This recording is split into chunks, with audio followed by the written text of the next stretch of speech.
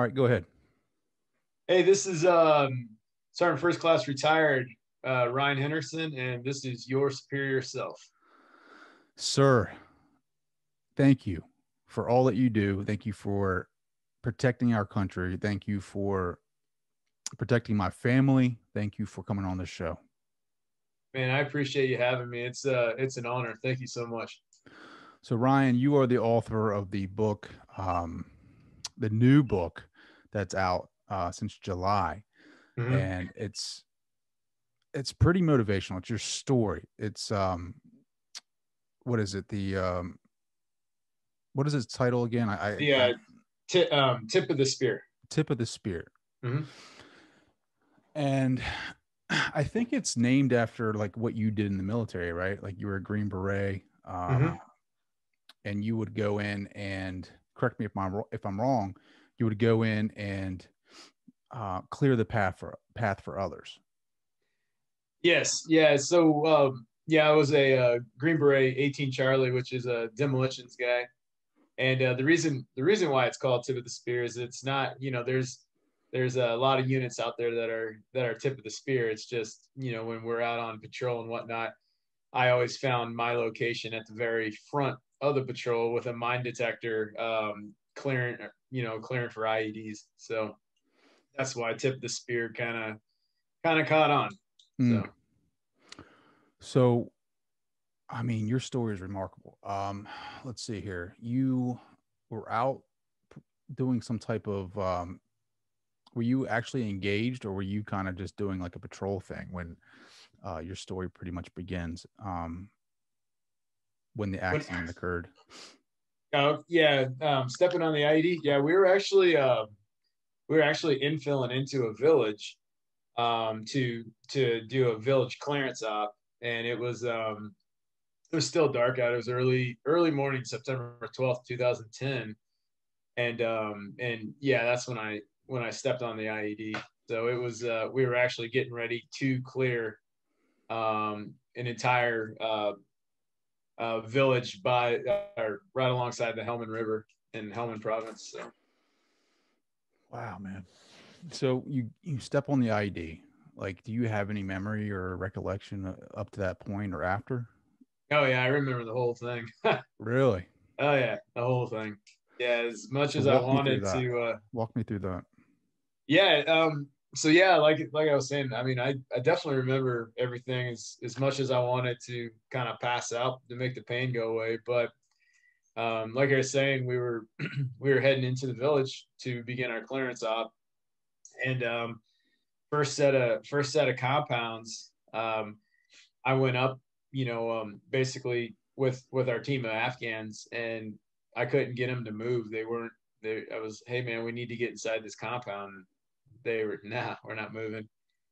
So I guess kind of getting to the point, um, our we had a our interpreter went down to the main breach point of the compound, or I guess door, but it's just a breach point.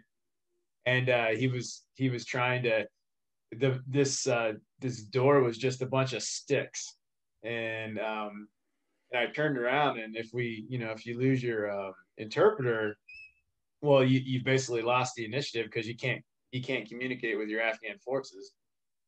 So I went down there as quick as I could and grabbed a hold of him and was like, hey man, you need to get off the, like, what are you doing? And so I pulled him back, and I remember, like, you never want to have your back to a door to an uncleared area. And so I had stepped into the breach point or the doorway to have at least my M4 inside of the compound, or not inside, but at least my M4 pointing inside the compound in case we got engaged. And that's when I stepped on the IED right Mm. there. So Wow, man, that is nuts. I mean, you. I mean, so like when that went off, like it probably, I don't know, like did you become conscious like a couple minutes after? I mean, like you said, you remember everything. Like you got hit, probably didn't feel too much, right? Like right away, like because of the shock of it. Yeah, no, I didn't feel anything. I never passed out. So right when I stepped on it, I remember there was this flash of light, and then I couldn't breathe.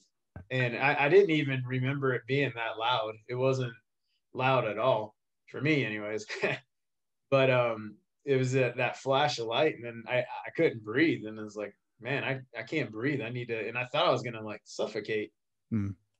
with the dust and the ammonia from the blast and anything like that. And man, I need to get out of here, but I couldn't move. What is going on? So I'm just getting pissed, but still no pain. And I'm calling out for our interpreter, because I thought like he got blown up or something like that. And as the dust starts to clear, and I'm able to breathe again, I remember like just taking these really short sips of air, because it's every time you breathe heavy, you're just sucking all that dust and everything else in. And as the dust kind of cleared up, I looked down, and my boot was like 6 inches away from my leg. Mm. And I was like, and I remember I was trying to figure out, how'd my boot get there? I didn't take it off, I don't think. And then as the dust cleared even more, I saw my tib and my fib sticking out of the bottom of my pant leg, just pearly white. And then I was like, oh, okay, yeah, this is all the training I've been through. This is bad. And so, yeah, that's kind of how it all. And then the pain kicked in, and let me tell you what, whew, I bet. I I bet. wouldn't recommend stepping on an IED. It hurts. So, like, how long did it take you to get out of there? Like, did you immediately like get evacuated? I mean, what did that look like?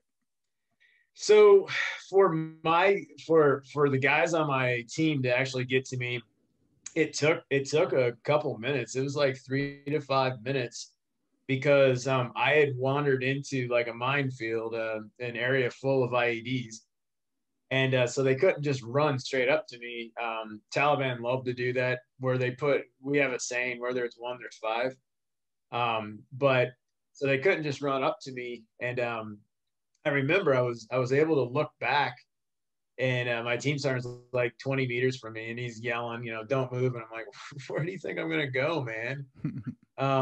But yeah, I remember I was like, damn, dude, I'm gonna die in this shithole alongside the Helmand River. It's like, man, this is okay. But my team got to me, and then the Taliban came over the radio or ICOM chatter, how they communicate with each other. Well, we're able to intercept their communications because it's just FM. It's nothing encrypted Sure. or anything. And they were celebrating and everything like that. And then, basically the call came out like, hey, we need to ambush these guys now. They have a guy down, so we need to ambush them.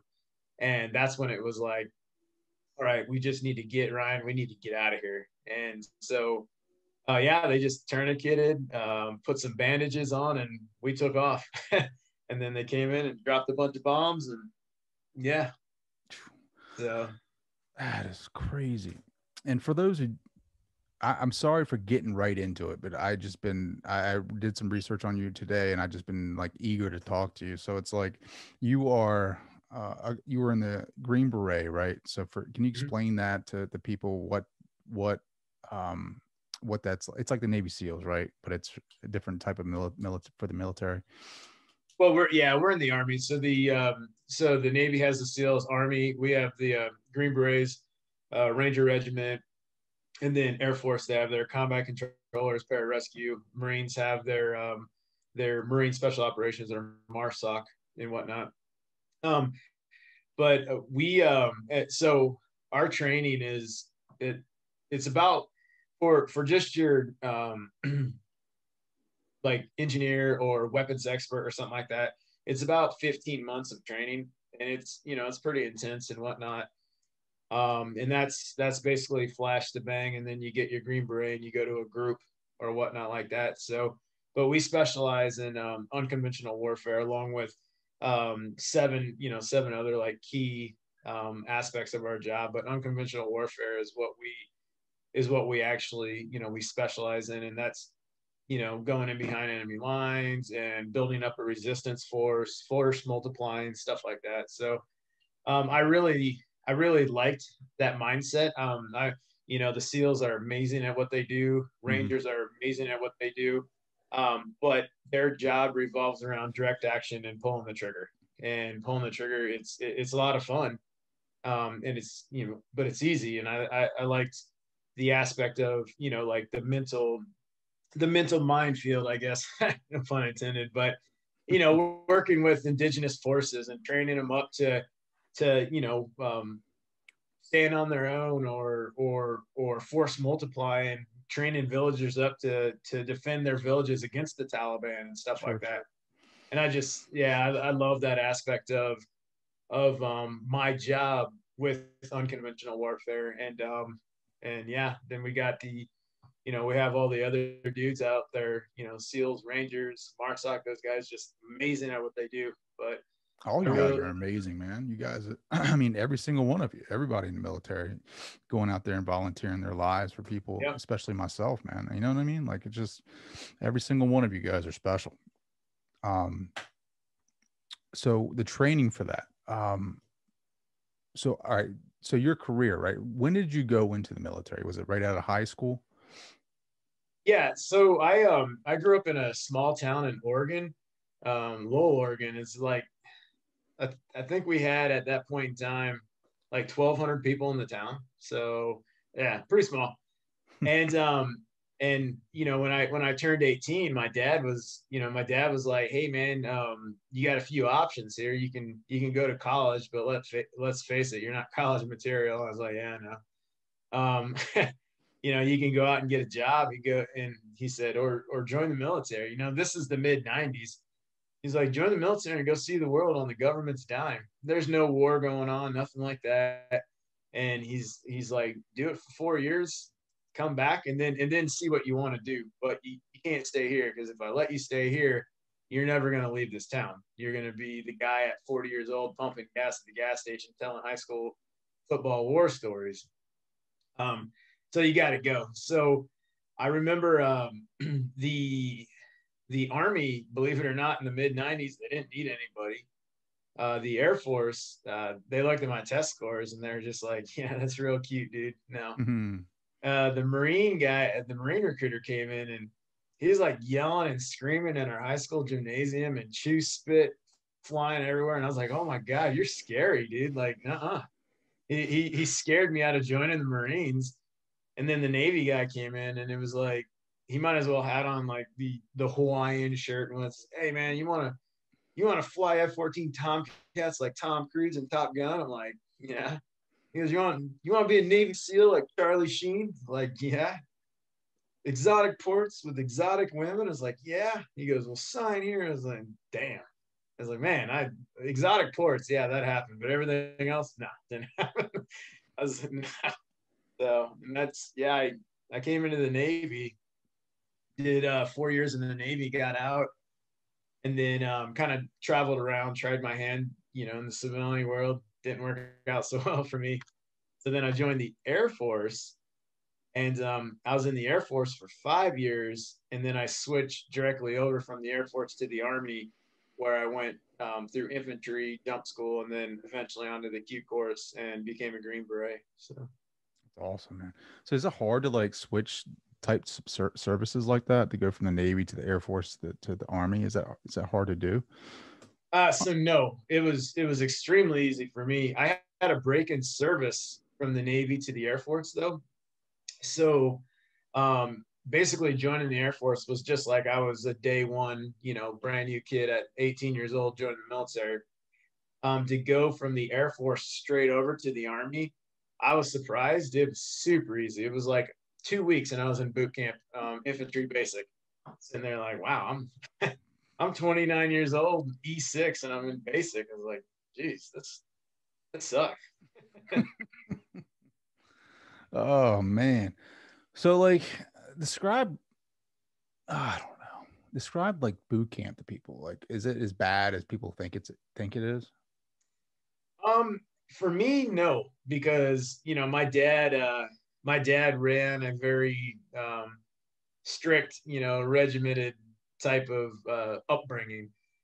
So for me, boot camp, it wasn't bad at all. It was a culture shock when I joined the Navy at 18 because I've never been, I mean, to a major city, let alone Chicago, where Yeah. Navy boot camp was at. And it was a culture shock because just meeting people that were from all over the United States, and my world revolved around Oregon. Um, but no, it wasn't hard at all. And I mean, if you grew up with my dad, you could take an ass chewing, so it wasn't, someone's yelling at you. Yeah, okay, yeah, well, Oh man. So fast forward, what made you want to be a Green Beret though? I mean, like, was there, you talked about, your inspiration before, but like, was there a moment or an event that led up to that was like, man, I need to get into the Green Berets? yeah, there actually was. When I was in the Air Force, I deployed to Iraq in 2004, and we were on a in Kirkuk Air Base over there, and our life was easy. We'd get mortared and stuff, but that's nothing. That's easy. But these guys kept, like, they would come in and they would leave, and they were bearded out and I'm just dirty, and but they'd come back just. I mean, in my mind, it looked like a movie kind of. Man, who are these guys? And so when my dad was in Vietnam, he worked hand in hand with the Green Berets, and so he'd always talked about it and stuff like that. Well, when they told, I think it was at the gym, and I started talking to one of the guys, and he's like, "Yeah, I used to be in the Air Force, and I switched over to the Army, and now I'm a Green Beret." And it's like, "Oh crap!" That's what actually put the first seed in my head. Like, oh, that's actually something you can do. And it wasn't until 4 years later when I actually went down the same path he did. But yeah, it was just crazy watching them. Come, they leave in like two Hilux vehicles, guns, and everything like that. And it's just like, holy cow, this is like, this is only stuff you see on a movie. It was just so cool to me. They'd come back 3, 4, 5 days later because we were always on the gate, pulling gate guard and stuff like that. And they'd come back in and just like, man, I just need to shower, eat, work out, and go to sleep. It's like, damn, man, that's just so cool. So, Yeah, I mean, that sounds like the life to me, man. Going out, kick some ass, come back, shower up, lift some weight, and yep, go to bed. that's what it was. It was just awesome. So, All right, so going back to the injury. So you get blown up essentially. Um and they get you out, they evacuate you out, take you to the hospital, I'm assuming. And like, tell me pick me up from there. Like, what happens next? They basically say your leg's done. Like, what do they say to you? So when the medevac chopper got in there and got me out finally, they had first brought me to fire base, Tarrant Cout. We called it TK, but they brought me there, and that's where they do like the emergency surgical treatment on you. It's like, hey, they kept you stable enough to get from the battlefield to here. But I was at a point there to where it's like, hey, we need to get to work or this dude's gonna die. So I got treated there, and then they flew me to Kandahar Airfield, which is the major hospital there for troops.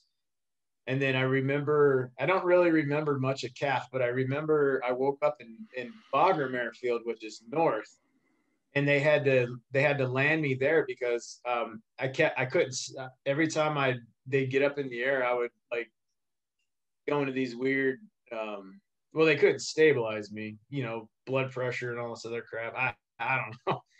So they got me in Bagram Airfield, and that's when it was basically like, hey, you have a lot of infection and stuff like that.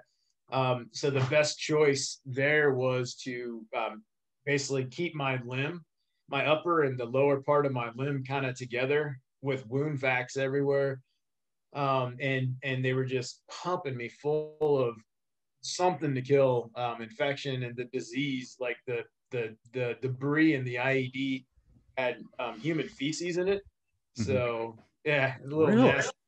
yeah, a little nasty surprise. But yeah, I Bunch of know. dicks.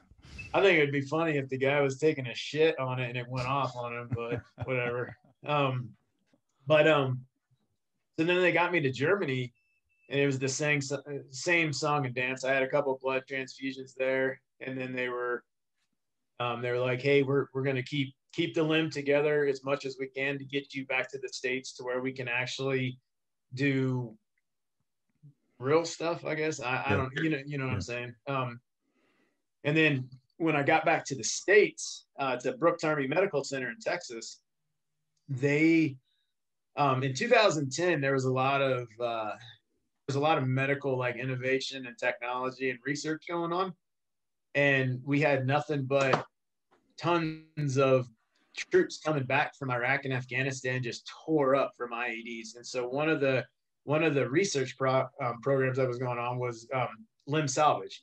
And so basically, what used to be a amputated limb, they were trying to save and save limbs for these guys. So I had come in and they had basically told me like, hey, look, you have a lot of damage done, but we think you're a good candidate for this limb salvage program. It's like, okay, well, what is that going to do? And they said, well, we haven't had a limb like yours. So basically we would be reattaching your leg. And if it works, then it's going to do some good stuff for medical research. And I was like, cool. And if it doesn't work, well, you already were without a leg. So what does it matter? It's like, cool.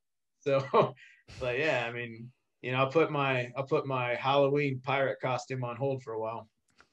So, so yeah, I underwent all that, and yeah, I went through all the skin grafts, and I mean, there are 27 surgeries on my leg, so a lot more stuff than just that. But yeah, the skin grafts took the very first time, no infection, no blood or bone infection, and I was able to grow back like 3 inches of my tibula to connect the bottom of my tib to the top of my tib, with my leg inside of this thing they call a X-Fix. It's just a big bird cage with tons of bolts going into your bone, and they just hold the bone steady right above each other. And depending on how hard you work yourself during physical therapy is how quick the bone's going to grow, because bone grows with friction. So I just decided, all right, I'm trying to get back. So I'm just going to pound the crap out of myself and go from there. So what was the time frame? I mean, you're from when you got in Texas to 27 surgeries later, like how long was that time frame? um, so I got to Texas like maybe the 28th of September, around there, 27th, 28th. And then through all of those surgeries, I think I was finally done with surgeries in like December. Damn. And that was And all in then Texas? yes. Mm-hmm. And then I started all the physical therapy and the rehabilitation process. And I was released with my leg attached in November 2011 to return back to 7th Special Forces Group. So a little over a year. Mm-hmm.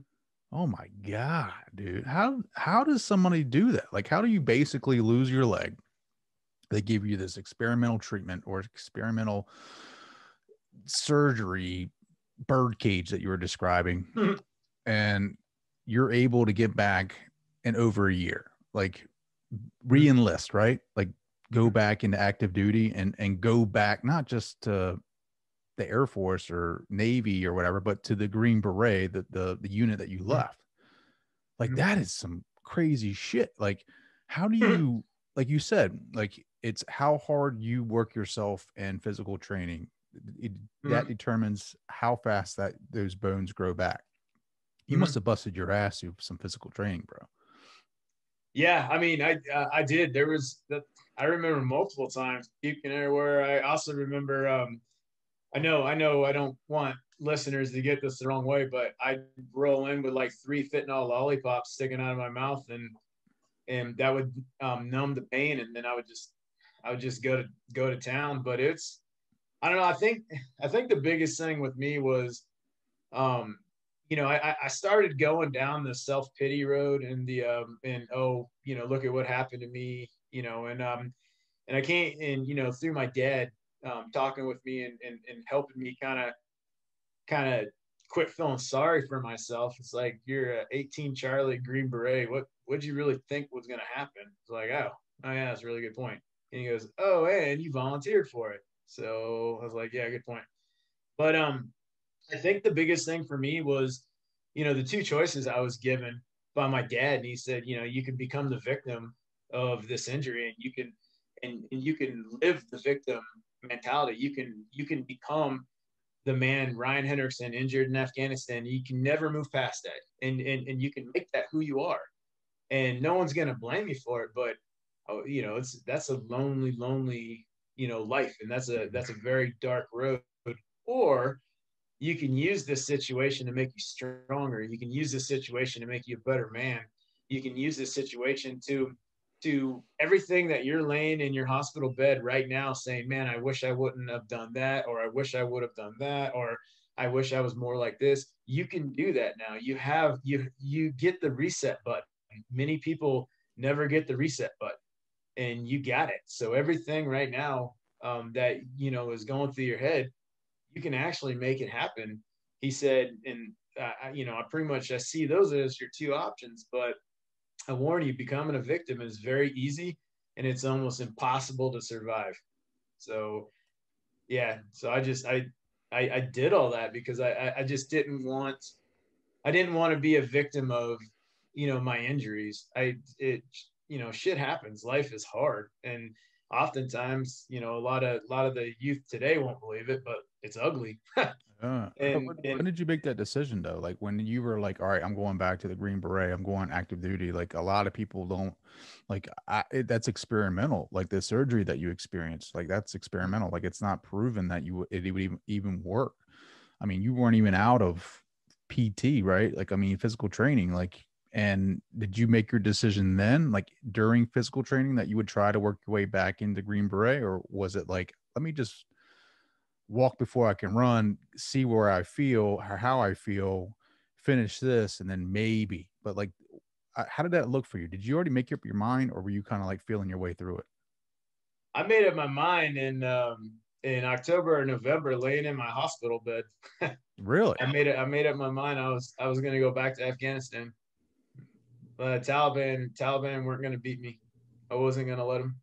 Wow, man, that is just phenomenal. That is a mindset. Like, but I mean, that's something like a lot of people struggle with. I mean, you see it all the time with people, especially people that get injured over there and they come back. Like you said, that the victim story is very easy to fall into just Right. because of, obviously, one, you're away from your brothers, right? Like when Mm-hmm. you go over there, those are your brothers. Like you're fighting side by side, and you're sometimes the relationships that you develop over there are stronger than family relationships back here. Yeah. You leave Yes. that, and you hear a lot of times like soldiers will come back injured and feel guilty.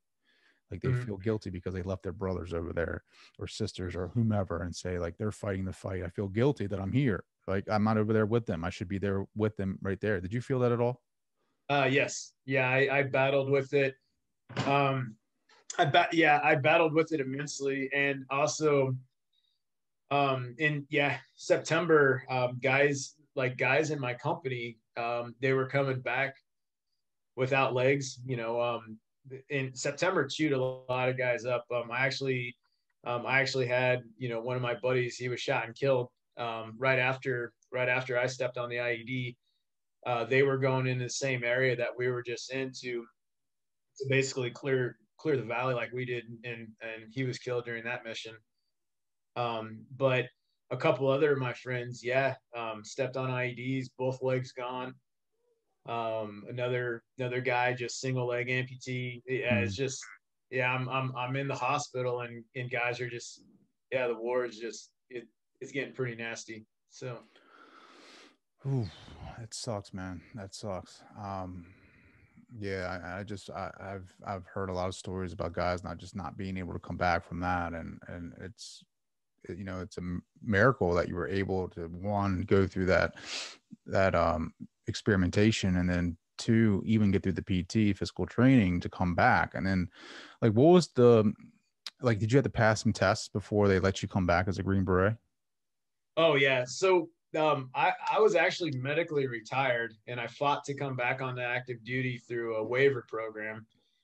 And then when I got released from Brooks Army Medical Center, they when they sent me back to my unit, I was non-deployable, dead man's profile, can't stand for more than 30 minutes, but military, they're like, hey, we spent all this money to train you to become a Green Beret. We think we can still get something out of you. You can sit at a desk and do paperwork or whatnot. Well, we had a program at 7th Group, and all the groups have it. Actually, most of the military has it. It's a return to fight program, and we called ours the Thor 3 program. And basically, if you get their blessing, you're pretty much good. So I took the same thing that I went through at Brooks Army Medical Center when I got myself back, and I took that work ethic, and I was out doing guys that had never been injured, always carrying my load, their load, everybody. And so I'd gotten the nod, like, yeah, you're good to go back to your ODA. And my ODA was in Afghanistan. So I caught the next thing hot out of out of the States to Afghanistan and showed up, and there were some surprise people, but it worked. Did you not tell them that you were trying to surprise them? So it wasn't that I was trying to surprise them. It's that my company had deployed to Afghanistan, and everybody pretty much, they all knew I was non-deployable. Well, the big Army had me as non-deployable. 7th Group can actually take responsibility over that and say, hey, we understand what your diagnosis is, but we're going to go ahead and deploy him. We can use him downrange for, who knows? You could be sitting in the operations center just typing on a keyboard for 9 months. It's not, And so they took responsibility of that. Well, my company sergeant major and a couple of people, they weren't really tracking all that. And so when I showed up, is like, hey, yeah, who's the incoming passengers? We got so-and-so, Ryan Hendrickson, so-and-so. Wait, what? Like, what are you doing here, dude? It's like, surprise. So, That's got to be a good feeling, though. Like reuniting with your family, man, like that. That's got to be amazing. yeah, it was a good feeling, and it was also bad. So the problem is a lot of those guys, when I went back to my team, they all knew what happened to me because they were there. They saw it. They saw my leg completely meatloafed, and they were like, dude, you're lucky to be alive, let alone, like, yeah, Ryan's gone. He's out of the military. And now here I'm showing back up. So their mindset is like, hey, man, we're so happy to see you, but can you hold your own? Like, we're in the most IED'd area in Afghanistan. In 2012, it was the Panjwai district of Kandahar province. And, listeners that know that area, they'll be like, oh, yep, that's a super bad area. But that's where I went to. And I show up, and the team is just like, what are you doing here, dude? They could have sent you anywhere else. Why are you here? It's like, surprise. So yeah, there was a lot of having to prove yourself, and I understand that. I completely understand it. So, were you able to do like most of the stuff that you could do before? oh yeah, I mean, it sucked and it hurt, but yeah, there was, yeah. In the end, I mean, guys were like, dude, it's like you never even got injured. It's like, yeah, it's just, but yeah, the pain was, yeah, but there's something worse than pain, and that's failing. And so I can suck up pain all day long to not be a failure. So. Well, you also won the Silver Star, which is the third highest personal decoration for valor in combat. Mm-hmm. Can you explain how you, like, was it the first time in Afghanistan with the IED that you got awarded that, or not earned that, I guess you would say, or is it the second time? No, it was actually the third time back Oh, from okay. Afghanistan. Third time. Okay. Yeah, because can't keep you out of Afghanistan, huh? yeah, I got 7 deployments there. So so the first time there was when I stepped on the IED, and I was awarded the Army Commendation Medal with Valor. So I was like, oh, that's, awesome.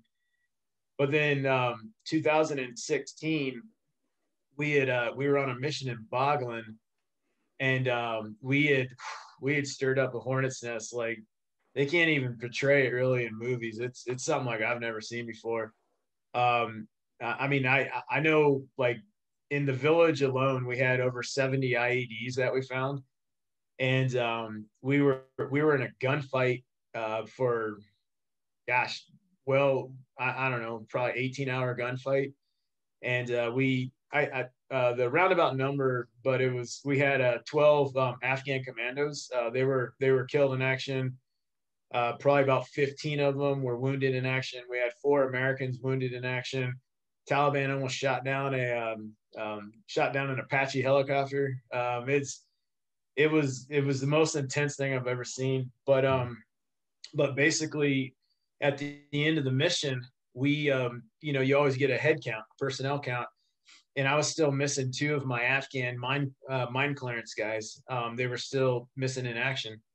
It's like, well, we're not leaving until we have everybody. Like, I don't care where they're from, who they are. We're not leaving without our fallen comrades. And so, yeah, just in enemy fire, under enemy fire, going and retrieving our dead, and making sure that they got back to, their bodies got back to their families, so their families can, mourn them properly, and celebrate their life, and and whatnot like that. So, and not having their bodies fall in the hands of the Taliban, who would have desecrated the bodies and everything like that. So, that's pretty much how that came about. But yeah, it was yeah, no one gets left behind.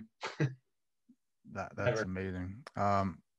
What's going on in your mind though? Like when you're going back and retrieving those bodies, like what is it that you're thinking? And like, obviously you're not, I don't think you're thinking at all. I think you make a decision, a conscious decision. I'm going back and I'm going to manipulate my body in a way that I can maneuver through this obstacle, these places that they're shooting, they were shooting at you, right? Like, Oh yeah. yeah. So they're definitely shooting at you, and it's like definitely a firefight. Like, what is going on in your mind? So I mean, you said it pretty good at first. Once you make that decision, and you flip that switch, I don't really know exactly what was going on in my mind. I do remember, like, I was in this will sound weird to some people, but I was scared. Because I mean, 7.62 rounds and RPGs, they're scary.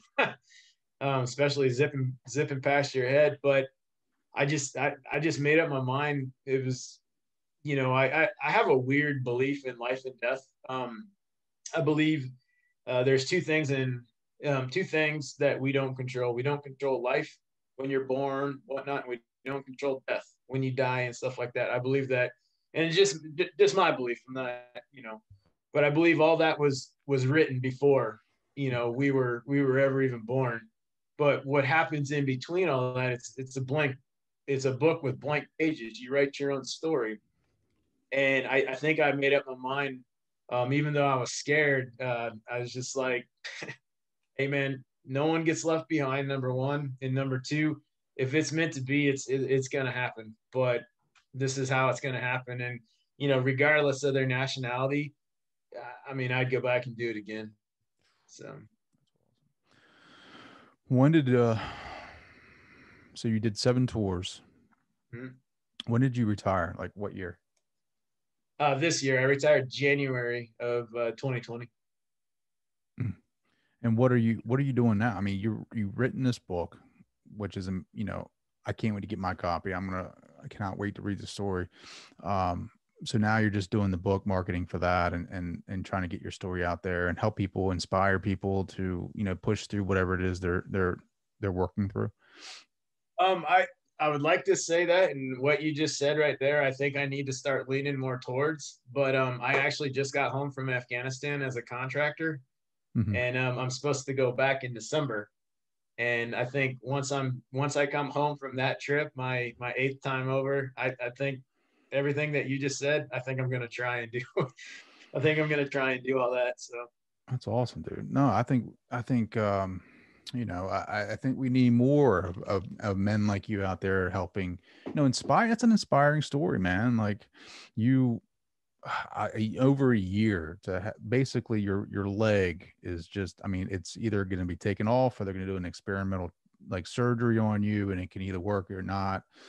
And it works. It like, it technically works. The legs, the leg works, and you have to go through physical training and you bust your ass and you get through that. And next thing you know, you work your ass to get back with your unit. I mean, that a lot of people can't say that. I think a lot of people, you know, eh, given a certain opportunity would choose victimization, right? Like would mhm. choose to be the victim because it's the easier route. Yeah. And applied to you can apply that to any part, any aspect of your life. It doesn't need to be military. Mm-mm. Um, for those that are like on that verge, right? Like are on that line of victimization or action, like what would you say to them? I mean, just like to get them motivated or inspired to choose action over that. So that's one of the reasons why I decided to write this book. The book was actually therapy for me. I didn't write it to be a book. I wrote it as like a therapeutic journal because with as big of a meathead as I am, like writing actually it really surprised me, but it really helped me. And so but the victimization thing, I wrote the book in a way that it applies to anybody that's going. You don't have to be in the military to go through these things. And people may look at him, oh well, he was a Navy SEAL, or he was a Green Beret, or he was, this or this or this, and it's like, no, man, we're all human beings. Pain is pain, suffering, suffering, despair is despair. But I would say, as far as the victimization role goes, it's becoming the victim is super easy, and unfortunately, like we're in a culture. I believe we're in the victimization culture. There's always a reason for something. Well, I grew up this way, so that's why I'm this way, or this happened to me, so that's why I'm this way. And we have forgotten how. Well, not only forgotten how, a lot of times we don't even know what it means to take control of our own lives. We don't know what it means to when someone's like, live your life. We don't understand that anymore, because I mean everything's given to us. We don't have to.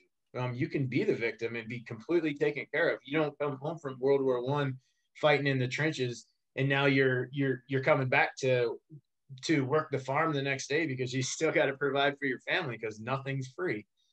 And as I feel that people have forgot that that life is hard, and people have forgot that, hey, you still got to do your part. The victimization has increased because we allow it. And I think people, what I would say to a person who's on the verge is like, is just telling them, life is hard, but it can be amazing too. And taking control of your own life, because I write my book because I was the victim for so many years, and you'll read about it as I was a kid. Oh, this happened to me because of this, or growing up, and oh, it's their fault because of this. It was always some. I had no idea how to just man up or grow up, and take control over my life. And I would say that for the person on the verge, I would challenge them to see what it's like to be in control, to see what it's like to step out of that mindset of the you owe me, I'm a victim because, and I can never do anything because, and fill in the blanks. Like step out and start to think about, well, maybe I can. And I'm a decent example of that because I had my leg blown off, and I had it reattached, and I went back to Afghanistan. And I can promise everyone listening to this, I am no different than anyone else. Maybe a little dumber, but that's it. Well, you wrote a book. I mean, you've done two things I've never done before. I've never had my leg blown off. I've never come back from that, and I've never written a book. I mean, you're very more than decent as far as an example of this. I mean, but you're right. I think being the victim is the easy way because people can't take ownership of that, right? Like Mhm. they don't want to be the owner of their misery. They want to be able to put it on someone else. Like you Mhm. said, whether it be their family members or their spouse or their boss or whomever, it's like it's easier to put the blame on somebody else because it's their fault because they can't take ownership of their own shit. They can't take ownership of their life. So to be the victim is basically the way out. Is Mhm. basically the way for them to deal with that. And I think and and your example, like yeah, you could have said no, I'm not going back, like I'm not, I'm good, but you decided to challenge yourself and say I'm going to push myself to see how far I can take it. And if Yep. anything, this is like a true example of how miraculous the human body is. Like, Oh yeah, you know what I jeez. mean? Like a lot of people, like even like some of the mind over matter stuff, right? Like to think that, a lot. So I've been reading a lot of like Dr. Joe Dispenza books, and I don't know if you're familiar with him or not, but he is he's a little more mystical. He's kind of like this. He has this idea where we can heal ourselves with like more positive thinking and concentration on certain things. And he was actually, I think he was riding. He was like either he was a professional bike rider or something. Like he got in a car accident, like a car hit him, and he was like paralyzed, right? Like he had a huge back injury, and he was able to, through his methods, he was a chiropractor, and he refused a major surgery, and he was able to do his meditation and focus and intention, and basically walk again. So like your story is miraculous, but it's also a testament of the human body and what we're capable of. And I think, Yeah.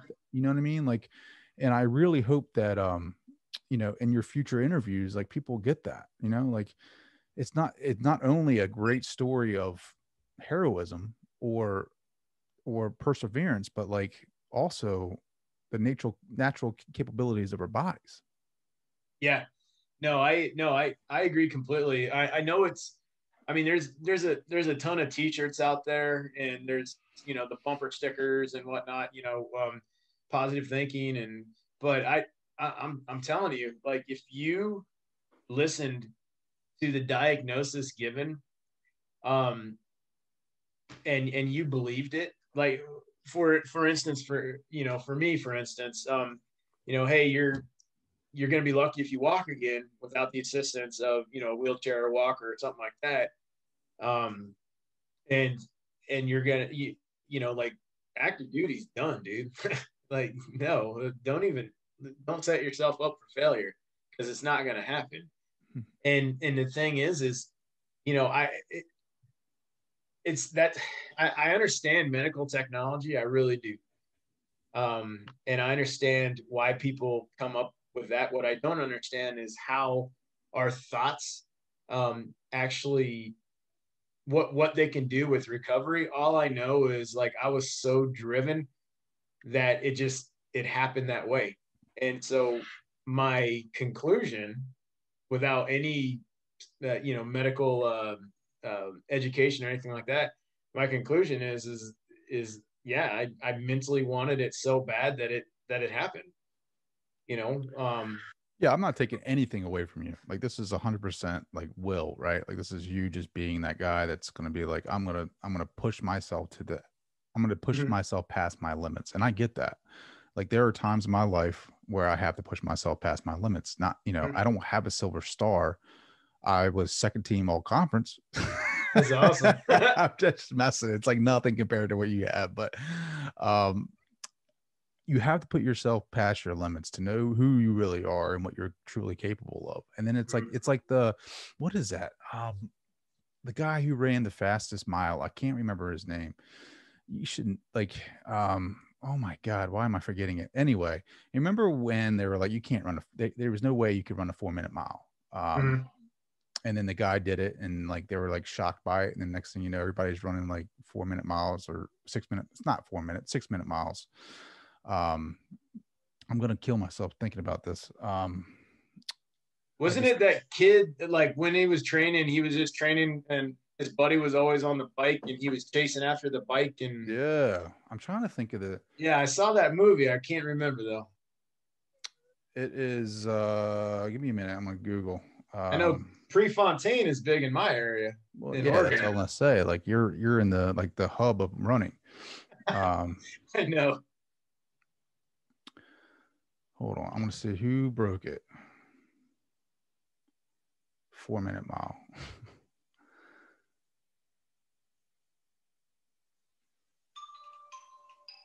Anyway, I can't find it, but it's like the 6 minute mile.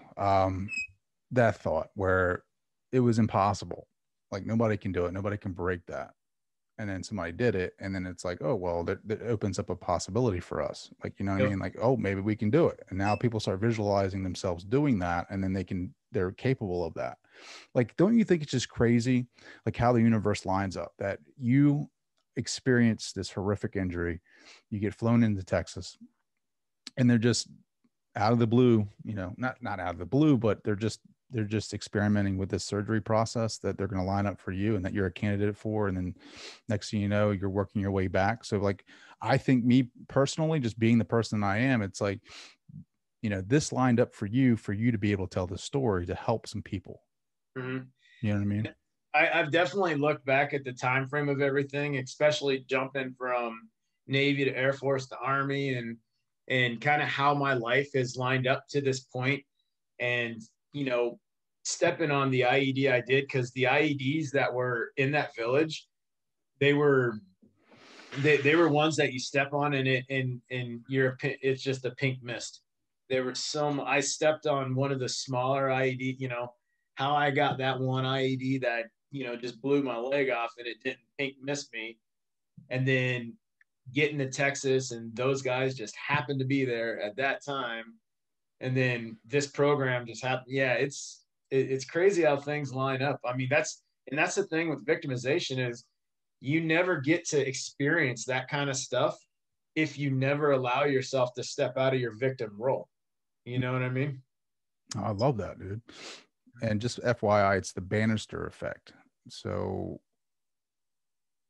Wooderson Bannister.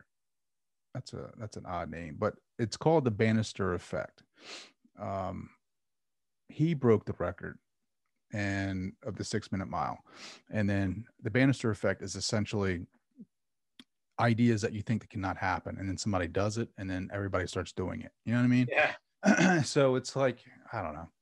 I just think like your story is to be printed in a book to inspire somebody out there to see that, you can have your leg basically blown up, and with the help of technology, with the help of modern medicine, get back out there and grind out and to get out there and fulfill your mission and complete it not only twice but 5 more times and win the silver star, man. Like, I mean, that is a huge inspiration, man. Like that your story is definitely got to be told. It's definitely got to get out there. And I think you're going to do some great work, man. Yeah, I hope so. I really do. And it's more for the fact that I see I see what's going on today. And I honestly I really do believe a lot of the issues we have is the fact that people are all a victim of something. And we've lost the ability to own our own lives. And part of that is owning your mistakes too. I mean, people ask me about failure. I was like, I know failure way more than I know success. But that's the reason why I know success is because I'm really good at failing.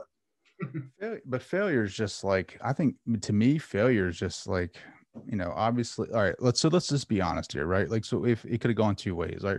If the surgery didn't work out, you would have lost your leg. There's no failure in that. That is just, that is a repercussion of war, right? Mhm. But it did work and you worked your ass off. I think failure is quitting, like not trying anymore. I think that's failure, right? Like even if you come up short every time, every attempt, I still think that is a win. I think it just gets you closer to that goal. And even if it like some people think that like if you don't get a certain goal that is failure, right? Like, but I feel like even if your pursuit towards a goal at a certain point in your life gets to, you diverge from that route to a different goal, that isn't failure. That is just you growing or you changing your belief system or whatever. I think failure is when you completely stop doing anything. Like, Yeah. even if you lost your leg, right? If you would stop trying to live, that is failure. But Yeah. me knowing you in this short time, I can't see you doing that. However, Mhm. I just want people to realize that failure is just completely giving up on life, completely giving up on yourself, and completely giving up on the world, and just living in that victimized mind state. Yeah. And I think you can agree with that. I think failure is probably a little bit stronger of a word than I should have used, but I've definitely, what was it? I think Michael Jordan said he has made thousands and missed thousands of game-winning shots. Or correction, he has missed thousands of game-winning shots, and he's made however Yeah. many, and he was like, but those ones that you make, I got that good because of the ones that I missed and stuff like that. And so, yeah, I think failure is probably a little bit stronger of a word than I meant. I meant like I've missed a lot of shots, but the ones that I've made, holy shit. They count. They count. They count. Yep. You know what I mean? They all But count. but if you're a victim, you're not going to get those shots because you're not ever going to let yourself. You're never going to give yourself the opportunity to take them, and I think that's my story right there. You got to take them. I think your story is putting yourself in giving yourself the opportunity to Mhm. succeed, right? Yeah. I think that's awesome. Ryan, this has been amazing, man. Like, how can people reach out to you? How can they connect with you?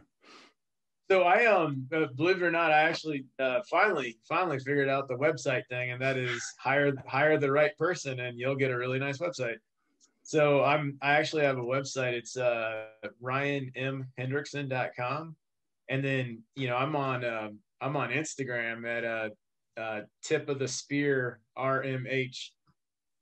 And yeah, that's pretty much Where can they buy that's the book? They can get the book anywhere, right? Like Amazon, Barnes and Nobles, all that good stuff.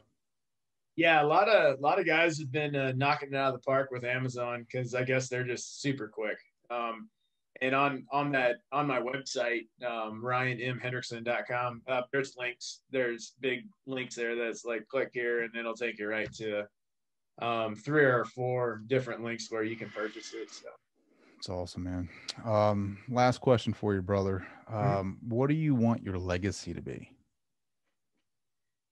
I want my legacy basically to be, regardless of what has happened to you in your past, regardless of where you have came from, um, as long as you refuse to become a victim, then you're gonna, like you're gonna make life, you're gonna own life, and that's basically what it is. And you'll see in the book, like life has been hard, No. but once I figured out how to own it, you know, Well, how hard was it for you, a Green Beret, to make yourself vulnerable in this book?